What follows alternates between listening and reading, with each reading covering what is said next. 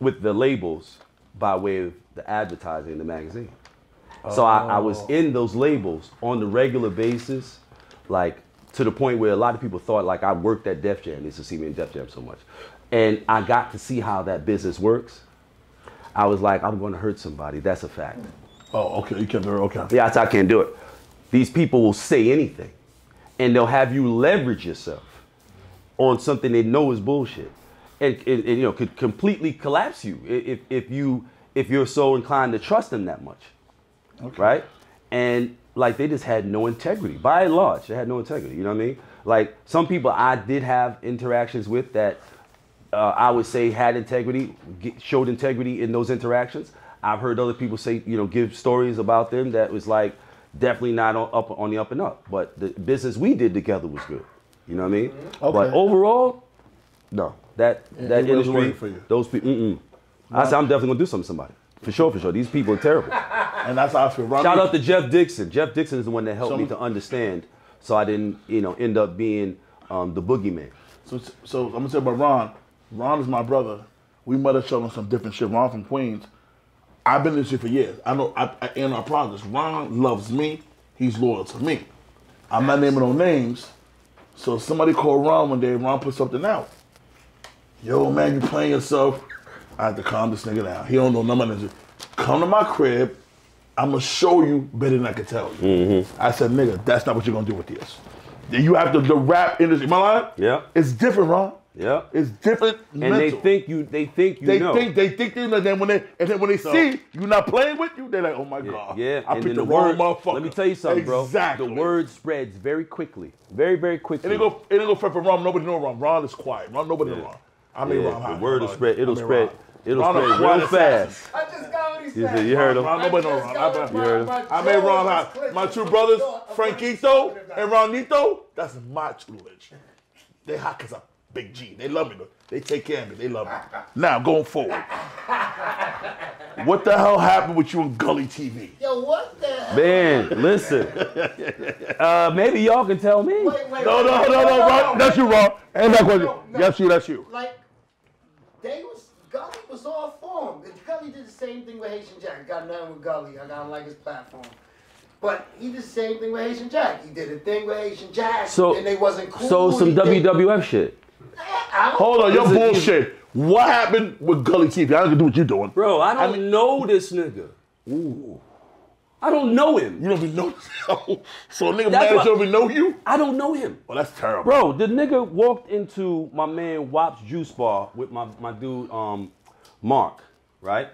Mark was one of the hitmen back in the days for Puffy's joint, right? Little rascals. So, yeah, they don't know about that. Yeah, they don't know about that. They whippersnappers. So long, Krabby. So it's a little Krabby. You like, damn, man, older than me. You know your shit. Go ahead, man. Yo, you know how racist I was with a buckwheat? Yes. We didn't realize how they used to, that was serious. No, I don't know what our parents was thinking. Super racist. Yeah. I don't know what our parents was Yo, thinking. turn your phones off, y'all. Oh, that's downstairs. Yo, right there, Frankito, grab the phone right there, Yeah, so, all right. He walks in. Mark walks up and says, yo, Cavario, man, my man here got like this YouTube channel and he really wants to interview you. So I had just gotten another print run of this back like maybe 2 days before. Okay. So I was like, yeah, sure. You know, I what's up? You know, oh man, I'm Gully, man, and you know, I said, oh, that's what's up. But I had never heard of this person before. You don't even know who this brother is? Nope, never heard of him. That's crazy, right? So I did it because Mark, you know, asked me to do it, right? So the dude says, yeah, man, I've been a. That's all right. I've been a fan of your work, man, for a long time, man. And you know, I'm the new you, you know. And I was like, oh, is that right? Okay, you're the new me. All right, I'm still me, but you're the new me. Okay. But and you know, things like that tell you things about people. Like hold up. You gonna what you here with? What do you mean as far as writing books? Okay. Let me make sure you ain't no gun, nigga. I don't play that shit. No, not that one either. That's your man? Yeah. I make sure, hey, baby. Yeah. Motherfucker coming here. What up, man? Are you good? We family. What up, y'all? Go drink, brother. Go drink. All right, baby, I'm wrong. Fuck going on here? Ronito, fuck going on here? All right, let's This go. is good. This is the good. Go. You killing shit. Go. You Because killing he's shit. explaining Gully. So listen. I understand. What's drug guy? Right, Again, so yo, check shout out to Ronito. Ron is the producer. He finds the questions. Good. Kill That's it. excellent. So Mark says this guy wants to meet you. He wants to interview you, whatever. I say, okay, cool. So we sitting down and in the CrossFit section of my man's juice bar. Which shout, juice bar? Shout out to WONT. What's that at? It's a little bit everywhere now. Oh, you got a, it's not in Harlem? Not yet. Oh, he's somewhere. Okay. Yeah, but he's all over the place, including Puerto Rico. Okay. So, you know, I sit down with him or whatever. He starts talking. He makes that statement about he's the new me, whatever. And I took it like I know where he's coming from. I think I understand where he means to come from in saying that, right? It's homage, you know, and you know I'm taking off from where you left off or whatever, you know. But it's like in the context of this interaction. And I never met you before in my life. What? What are you talking about? But okay. So, you know, he sits there, he starts asking me some questions. Then he asks me if I know Jack. I said, sure, I know Jack. So then he calls Jack in the middle of the interview. Right? Jack? Yeah. Okay. And Jack I'm is Haitian, VR. man. Right. All right. No, I'm super Haitian. Am I Haitian? Hold on. Ça passe. Go Haitian way, man. Ufu? No. Go Haitian way, man. I dare you guys. I'm big time Haitian. That's what's up, bro. Big time Haitian. I fucks with I was Haitians. born here, but my mind. I fuck with Haitians. He's a good guy. Listen. I fuck with Haitians hard body. Have always. I always fuck with deep committed people. I'm very That's why they fuck with me because that they like me in the juice bar, Ron. So we sitting down, and you know he makes that comment about he's the new me or whatever it is, and that right there when he said that got my attention. I was like, okay, what kind of person makes a statement like that to somebody that they've never met before? So I'm already assessing, right? I'm already assessing them. Okay. Again, not judging, just assessing, right? So then he asked me if I know Jack, and then he calls him, which I'm like, what do you? I didn't know he was calling him until he handed me the phone. I said, who's this? He's like, I don't know you.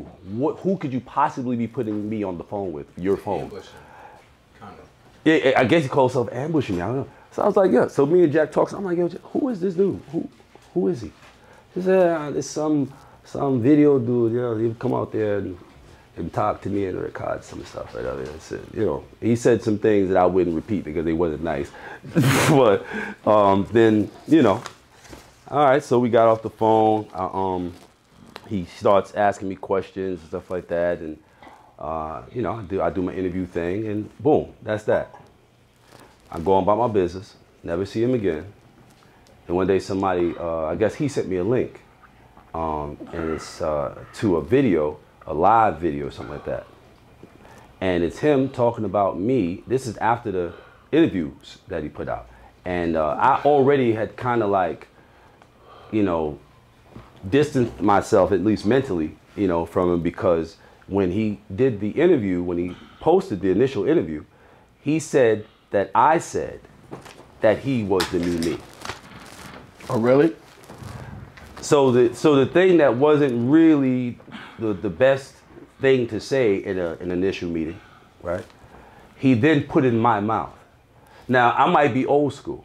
No, I'm most definitely old school. I'm old school too, so you're definitely old school. So, old school, original school, is that you do not put words in a man's mouth.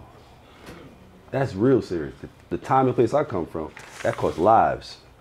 You don't do that, right? So, you know, it's funny because these people who do the media stuff and the music stuff like that, they like to like walk like and talk like and dress like street people, but they don't understand that those walks and those talks and that style of dress, that's an outgrowth of a condition that you don't have any access to, because all you can see is what we say or what we dress like or what we drive in. You don't know that the thing that we come through is what makes us make the choices that we make, the way we talk and the way we dress and so forth, whatever. You know what I mean? It was a time when you dressed a certain way, it spoke to who you were in this environment and thus how you were to be regarded, right?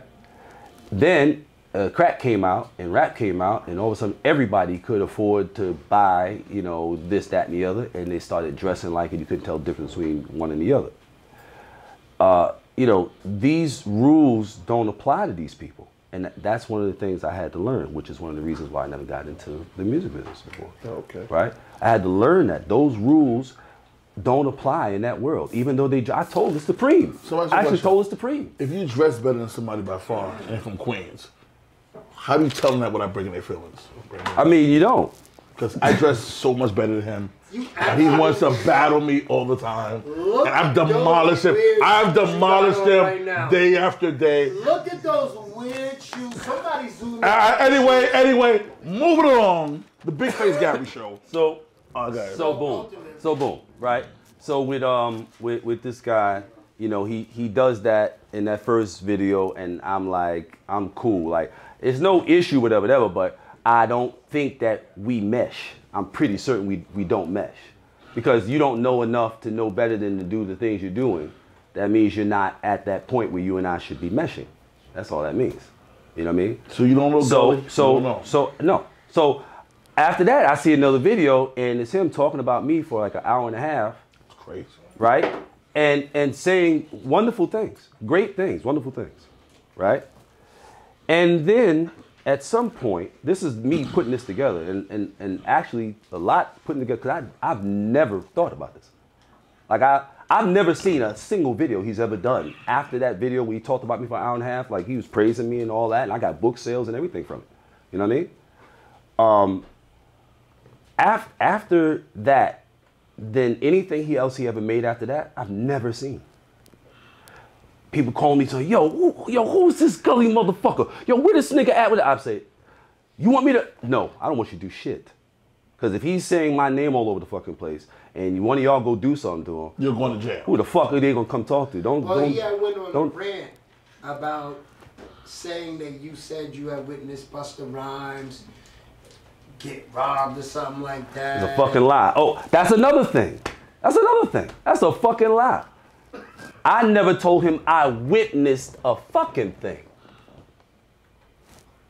You would think, in fact, I don't know. I think that was in the first interaction we had. So he would have video of that. Where's the video of me saying I witnessed anything? Watch this. Who's that video? You're very credible to me. Time tells old things, bro. So moving along, I'm gonna say something to you. Excuse me, y'all. So that was that. I never heard. I never saw it. Nothing. Never. And then somebody told me that he said something about Alpo told him that I told Alpo not to fuck with him. So I told Alpo not to fuck with him. So the only person could have told him that is Alpo. So Alpo told him, I said, don't fuck with him. He had like a thing. So he got mad, I guess, because I told Alpo don't fuck with him. And he wondered, he said, because you were from Don Diva, and y'all never wrote about snitches. Y'all are on a real standard. Right. Y'all don't That's play right. with that. That's right. He was saying we started the no snitching, the stop snitching movement. So we started that. So he was not on purpose, it just kind of happened. Why would you want to interview Alpo? I never wanted to interview Alpo. Oh, okay. I never wanted to interview Alpo. I'm just asking you. Yeah, I never wanted to interview Alpo. He wanted to interview Alpo. I was telling Alpo that you're not going to get no large sum of money being interviewed by these people, bro. Like, he thought that there was still something that people were unsure, unclear about in his story. I said, bro, most of them been telling your story the whole time you've been gone, okay? If they don't know the story, and I know they don't know the story, they think they know the story, and that's all that matters. They think they know the story, right? You're not, no one's gonna give you, I told him this, no one's gonna give you $200,000 for an interview. He said, that's why I just wanna get like $200,000 for one of these interviews or whatever, bro, and then I'm out, man. I'm out. And he wasn't talking about none of that shit about coming outside and hanging out, but I know him. I knew that's what he would do. He got some money. You don't think he could have got $200,000 for it? Well, he ended up getting, he's gone, baby. Give me the Big Face Gary. He's gone, baby. He ended up getting $1 million removed. I would think that he would. I don't know if she wants. That's why I said you would. Yo, Ronito, don't- the Big Face Gary Show. He got $1 million fucking I think he would though. That's why them little gloves over with Alpo on them. The sister that gave it to him, I don't know that she would want that known, because I haven't. It's not like I heard it anywhere. So yeah, I don't know if she would want that known. I mean, not now. At some point, it's no getting around it. You know what I mean? But yeah, definitely. You my man. Moving along. How the fuck did you meet? How did you? Luca, holla at me, boy. I'm gonna let you do all your shit after.